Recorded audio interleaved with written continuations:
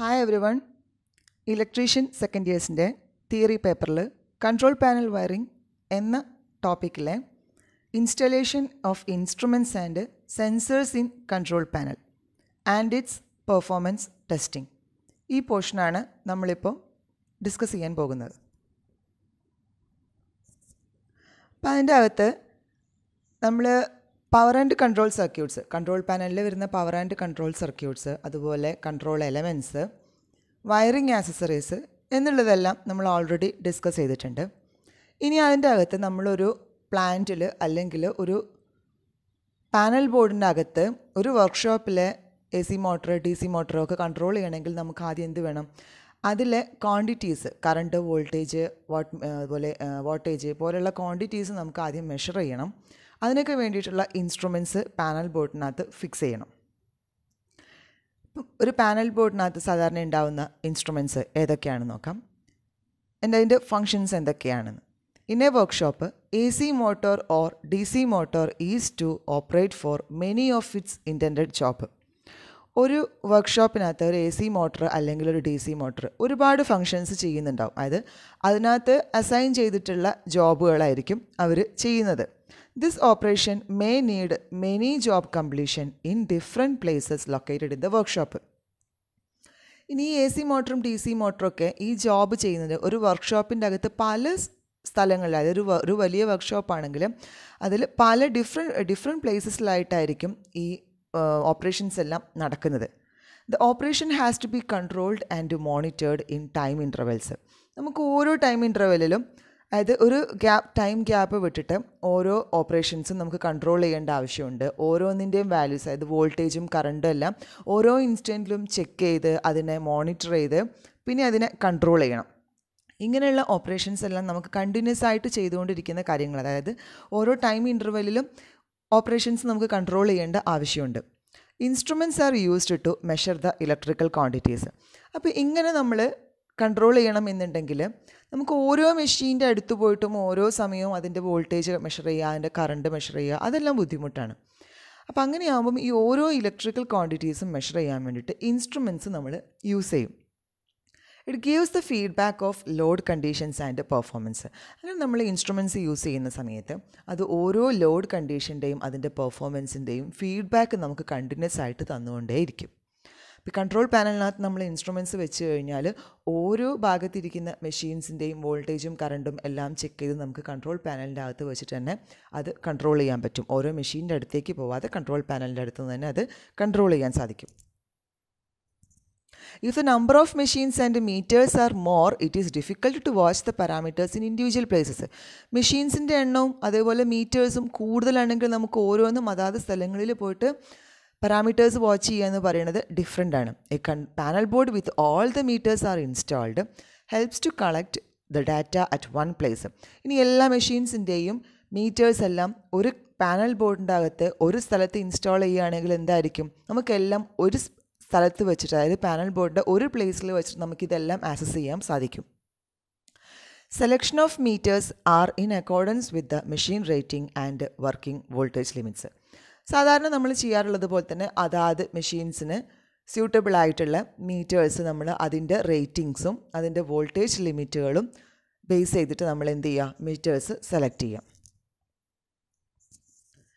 ഇനി അതിനകത്ത് സെൻസേഴ്സ് എന്ന് പറയുമ്പം ഇതെല്ലാം മെഷർ ചെയ്യുന്നതിന് ഡിവൈസിനെയാണ് നമ്മൾ സെൻസേഴ്സ് എന്ന് പറയുന്നത്. Sensors is A device that detects or measures A physical quantity. ഒരു ഫിസിക്കൽ ക്വാണ്ടിറ്റീനെ ഡിറ്റക്റ്റ് ചെയ്ത് അതിനെ മെഷർ ചെയ്യുന്ന ഡിവൈസിനെയാണ് നമ്മൾ സെൻസർ എന്ന് വിളിക്കുന്നത്. ആ sensor is A special kind of transducer which is used to generate an input signal to A measurement, instrumentation or control system. അപ്പോൾ ഈ സെൻസർ എന്ന് പറയുന്നത് ഒരു സ്പെഷ്യൽ കൈൻഡ് ഓഫ് ട്രാൻസ്ഡ്യൂസറാണ്. എന്താണ് ട്രാൻസ്ഡ്യൂസർ? ഏതെങ്കിലും ഒരു ഫിസിക്കൽ ക്വാണ്ടിറ്റീനെ അതിന് അനലോഗസ് ആയിട്ടുള്ള ഇലക്ട്രിക്കൽ ക്വാണ്ടിറ്റി ആക്കി മാറ്റുന്നതിന്. ഇപ്പോൾ നമ്മൾ മൈക്കിലാണെങ്കിൽ നമ്മൾ എടുക്കുന്ന സൗണ്ട് സിഗ്നലിനെ അത് ഇലക്ട്രിക്കൽ സിഗ്നലാക്കി കൺവേർട്ട് ചെയ്യുന്നു. മൈക്ക് ഒരു ട്രാൻസ്ഡ്യൂസറാണ്. അങ്ങനെയുള്ള ഒരു ട്രാൻസ്ഡ്യൂസറാണ് ഏത് സെൻസർ എന്ന് പറയുന്നത്. ഒരു ഇൻപുട്ട് സിഗ്നലിനെ ജനറേറ്റ് ചെയ്യും. ഒരു ഇൻപുട്ട് സിഗ്നലിനായി കിട്ടുന്ന ഒരു ഫിസിക്കൽ ക്വാണ്ടിറ്റീനെ മെഷർ ചെയ്തിട്ട് അതിന് അനലോഗസ് ആയിട്ടുള്ള ഒരു ഇലക്ട്രിക്കൽ ഇൻപുട്ട് സിഗ്നലിനെ നമ്മൾ ഈ ട്രാൻസ്ഡ്യൂസറിൻ്റെ അകത്ത് ജനറേറ്റ് ചെയ്തിട്ട് അത് മെഷർമെൻറ്റിനും ഇൻസ്ട്രുമെൻറ്റേഷനും കൺട്രോൾ സിസ്റ്റത്തിനും വേണ്ടിയിട്ട് യൂസ് ചെയ്യുന്നതായിരിക്കും. അതിനെയാണ് നമ്മൾ സെൻസർ എന്ന് പറയുന്നത്.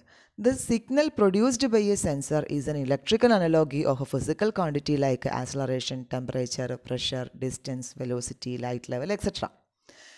ഈ ട്രാൻസ്ഡ്യൂസർ ഓപ്പറേറ്റ് ചെയ്യുന്ന അല്ലെങ്കിൽ ഈ പ്രൊഡ്യൂസ് ചെയ്യുന്ന സിഗ്നൽ, സെൻസർ പ്രൊഡ്യൂസ് ചെയ്യുന്ന സിഗ്നൽ എന്ന് പറയുന്നത് ഏതിൻ്റെ ഇലക്ട്രിക്കൽ അനലോഗി ആയിരിക്കും? ഏത് ഫിസിക്കൽ ക്വാണ്ടിറ്റീൻ്റെയും ഇലക്ട്രിക്കൽ അനലോഗി നമുക്ക് പ്രൊഡ്യൂസ് ചെയ്യാൻ പറ്റും. സെൻസേഴ്സിന് ഏത് ഫിസിക്കൽ ക്വാണ്ടിറ്റീസും മെഷർ ചെയ്യാൻ പറ്റും. Like acceleration, temperature, pressure, distance ഒക്കെ മെഷർ ചെയ്തിട്ട് അതിനെല്ലാം അനലോഗസ് ആയിട്ടുള്ള ഇലക്ട്രിക്കൽ സിഗ്നൽസ് പ്രൊഡ്യൂസ് ചെയ്യാൻ സെൻസേഴ്സിന് സാധിക്കും. എക്സാമ്പിളായിട്ട് പറയുന്നത് automatic RPM correction in A motor is possible with relevant circuit. നമ്മളൊരു മോട്ടറിൻ്റെ അകത്ത് അതിൻ്റെ മോട്ടറിൻ്റെ സ്പീഡ് ഓട്ടോമാറ്റിക്കായിട്ട് കറക്റ്റ് ചെയ്യാൻ, സ്പീഡ് കുറയുവാണെങ്കിൽ അത് കൂട്ടി കൊടുക്കുക, കൂടുകയാണെങ്കിൽ കുറയുക, അങ്ങനെ ഓട്ടോമാറ്റിക്കായിട്ടുള്ള RPM കറക്ഷൻ നമുക്ക് എന്ത് പോസിബിളാണ്? അതിന് വേണ്ട സർക്യൂട്ടുകളെല്ലാം വെച്ച് കഴിഞ്ഞാൽ പോസിബിളാണ്. ഫസ്റ്റ് എന്തൊക്കെയാണ് വേണ്ടത്? A sensor has to feedback the working RPM to the control circuit. ആദ്യം ഈ മെഷീൻ്റെ അല്ലെങ്കിൽ മോട്ടോറിൻ്റെ വർക്കിംഗ് RPM ഒരു സെൻസർ ഉപയോഗിച്ച് നമുക്ക് സെൻസ് ചെയ്യണം. എന്നിട്ട് അതിനെ കൺട്രോൾ സർക്യൂട്ടിലേക്ക് ഫീഡ്ബാക്ക് ചെയ്യണം. Taco generator is the device used to produce the feedback of the RPM of motor.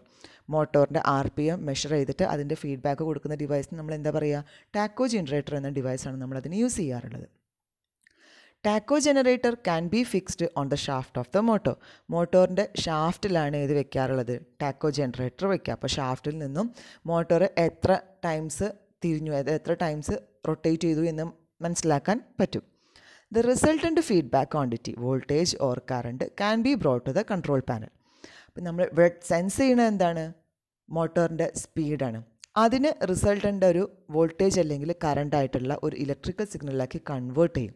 എന്നിട്ട് അതിനെയാണ് നമ്മൾ എന്ത് ചെയ്യുന്നത്? Can be brought to the control panel board. Control panel ബോർഡിനകത്തേക്ക് കൊടുക്കുന്ന സ്പീഡിനെ അനലോഗസ് ആയിട്ടുള്ള വോൾട്ടേജ് ഓർ കറണ്ട് ആക്കിയിട്ടാണ് കൺട്രോൾ പാനലിനകത്തേക്ക് ഫീഡ്ബാക്ക് ചെയ്യുന്നത്. ഇനി ടൈപ്സ് ഓഫ് സെൻസേഴ്സും. ഏതൊക്കെ ടൈപ്പ് സെൻസേഴ്സാണുള്ളത്? പാസീവ് സെൻസറും ഉണ്ട്, ആക്റ്റീവ് സെൻസറും ഉണ്ട്.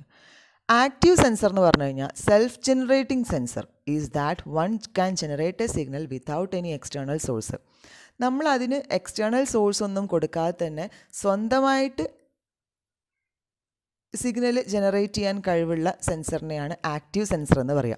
Example photovoltaic cell. Photovoltaic സെല്ലിനകത്ത് light detect ചെയ്തിട്ട് അതിന് അനലോഗസ് ആയിട്ടുള്ള ഇലക്ട്രിക്കൽ സിഗ്നൽ അത് പ്രൊഡ്യൂസ് ചെയ്യും. തെർമോകപ്പിൾ എന്ന് പറയുമ്പം ടെമ്പറേച്ചർ ഡിറ്റക്ട് ചെയ്യും, ഇലക്ട്രിക്കൽ സിഗ്നൽ പ്രൊഡ്യൂസ് ചെയ്യും. പേസോ ഇലക്ട്രിക് എന്ന് പറയുമ്പോൾ ഇതുപോലെ പ്രഷർ ഡിറ്റക്ട് ചെയ്യും, അനലോഗസ് ആയിട്ടുള്ള ഇലക്ട്രിക്കൽ സിഗ്നൽസ് പ്രൊഡ്യൂസ് ചെയ്യും. ഇനി പാസീവ് സെൻസർ ആണെങ്കിലോ, it requires external power supply to generate the signal. Passive സെൻസറിനാണെങ്കിൽ signal produce ചെയ്യാൻ വേണ്ടിയിട്ട് ഒരു എക്സ്റ്റേണൽ പവർ സപ്ലൈയുടെ ആവശ്യമുണ്ട്. Example diaphragm used to convert the pressure or velocity, oscillations or sound waves in to movements of A solid sheet.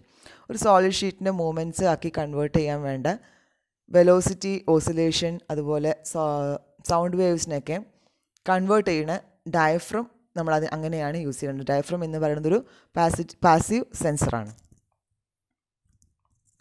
ഈ next classification of sensor എന്ന് പറയുന്നത് സെൻസറിന് മെയിനായിട്ടും 2 ഗ്രൂപ്പായിട്ടാണ് classify ചെയ്യുന്നത്. Digital സെൻസറുണ്ട്, analogue സെൻസറുണ്ട്. Digital സെൻസറിൻ്റെ properties എന്ന് പറയുമ്പം the resolution is most accurate and maximum speed. Resolution കുറച്ചുകൂടെ accurate ആയിരിക്കും, speed maximum ആയിരിക്കും. It's ability to detect A change in the sensed quantities excellent. Sense ചെയ്യുന്ന ക്വാണ്ടിറ്റീസിൽ ചേഞ്ച് ഡിറ്റക്റ്റ് ചെയ്യാനുള്ള കഴിവ് digital സെൻസറിന് excellent ആണ്. The output is always taken as high or law or S or no. നമ്മൾ സാധാരണ ഒരു digital സെൻസറിനകത്ത് 0, 1 എങ്ങനെയൊക്കെയാണ് നമ്മൾ സാധാരണ എടുക്കാറുള്ളത്. കമ്പ്യൂട്ടറിൻ്റെ ഔട്ട്പുട്ട് പോലെ 0, 1 കമ്പ്യൂട്ടറിനകത്ത് 0, 1 എന്ന ക്വാണ്ടിറ്റീസേ എടുക്കാൻ പറ്റുള്ളൂ. അപ്പോൾ അതുപോലെ തന്നെയാണ് ഡിജിറ്റൽ എന്ന് പറയുമ്പം ഹൈ ഓർ ലോ അല്ലെങ്കിൽ എസ് ഓർ നോ എന്നുള്ള രീതിയിൽ മാത്രമേ അതിൻ്റെ ഔട്ട്പുട്ട് പ്രൊഡ്യൂസ് ചെയ്യാൻ പറ്റുള്ളൂ. അനലോഗ് സെൻസർ ആണെങ്കിലോ resolution is less accurate compared to digital. ഡിജിറ്റലിനെ അപേക്ഷിച്ച് നോക്കുമ്പം അനലോഗ് സെൻസറിന് ആക്യുറസി കുറവാണ്, അതിൻ്റെ റെസൊല്യൂഷൻ ആക്യുറസി കുറവാണ്. It records very small changes or variations resulting more error. Analogue എന്ന് പറയുമ്പം ഓരോ ഇൻസ്റ്റൻറ്റിലും അത് സെൻസ് ചെയ്യുന്നുണ്ട്. അപ്പോൾ കുഞ്ഞു കുഞ്ഞു വേരിയേഷൻസ് വരെ അത് റെക്കോർഡ് ചെയ്യുന്നത് കാരണം എററുകൾ കൂടുതലായിട്ടും വരാറുണ്ട്. It is usually used to record very small changes or variations. ചെറിയ വേരിയേഷൻസും ചേഞ്ചസും വരെ സാധാരണ എന്ത് ചെയ്യുന്നുണ്ട്, അനലോഗ് സെൻസർ റെക്കോർഡ് ചെയ്യുന്നുണ്ട്. അപ്പം ഹൈ ആണോ ലോ ആണോ അല്ലെങ്കിൽ യെസ് ഓർ നോ എന്ന ഷോർട്ട് ആൻസറിന് പകരം കുഞ്ഞു ചെറിയ വേരിയേഷൻസ് വരെ ആര് മെഷർ ചെയ്യുന്നുണ്ട്, അനലോഗ് സെൻസർ മെഷർ ചെയ്യുന്നുണ്ട്. Sensors used to measure temperature measure ചെയ്യാൻ വേണ്ടിയിട്ട് നമ്മൾ സാധാരണ യൂസ് ചെയ്യുന്ന സെൻസറാണ് തെർമോകപ്പിള്, അതുപോലെ RTD resistance temperature detector, thermistor, IR sensors അതായത് infrared sensors, semi conductor sensors ആയിട്ട് യൂസ് ചെയ്യുന്നത് ഏതാണ്, VDR voltage dependent resistor and LDR light dependent resistor, photo diode etcetera.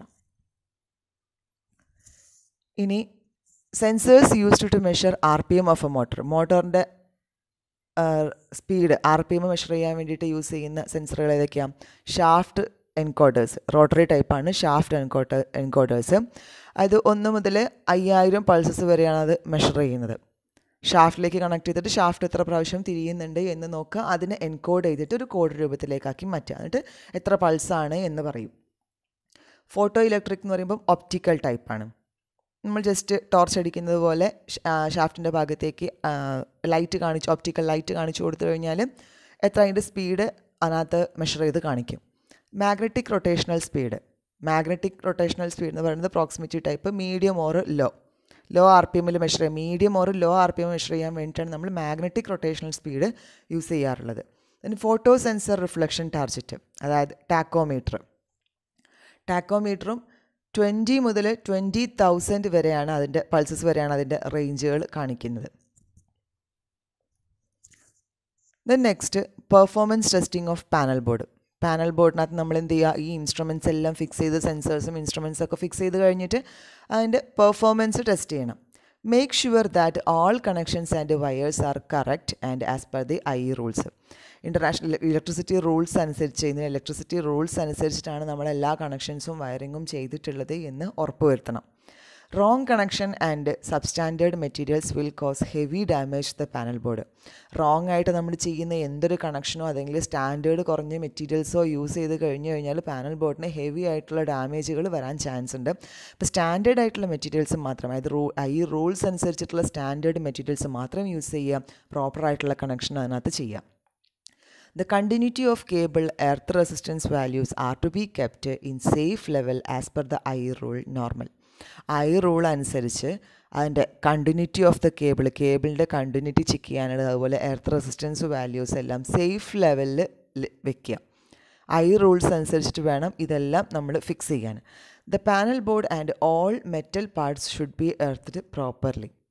Panel ബോർഡിൻ്റെയും അതുപോലെ എല്ലാ മെറ്റൽ പാർട്സും പ്രോപ്പറായിട്ട് എർത്ത് ചെയ്യണം. പാനൽ ബോർഡിൻ്റെ മെറ്റൽ പാർട്ടുകൾ, അതുപോലെ അതിൻ്റെ അകത്തുള്ള ഓരോ മെറ്റൽ പാർട്ടുകൾ, ഓരോ ഇൻസ്ട്രുമെൻസിൻ്റെയും മെറ്റൽ പാർട്ടുകൾ എല്ലാം പ്രോപ്പറായിട്ട് എർത്ത് ചെയ്യുക. Connection to machines from panel board has to be made as short as possible. മെഷീനിൽ നിന്ന് പാനൽ ബോർഡിലേക്കുള്ള കണക്ഷൻ എത്രയും ചെറുതാക്കി ചെയ്യാൻ പറ്റുമോ അത്രയും ഷോർട്ടാക്കിയിട്ട് ചെയ്യാൻ ശ്രമിക്കുക. Running of cable can be made as per the situation and facilities. നമ്മൾ അവിടുത്തെ സിറ്റുവേഷൻ, വർക്ക്ഷോപ്പിൻ്റെ സിറ്റുവേഷനും ഫെസിലിറ്റീസും അനുസരിച്ച് നമ്മൾ കേബിള് റൺ ചെയ്യുക. അപ്പോൾ ഇത്രയും കാര്യങ്ങളാണ് പാനൽ ബോർഡ് ടെസ്റ്റ് ചെയ്യുന്ന സമയത്ത് ശ്രദ്ധിക്കാനുള്ളത്.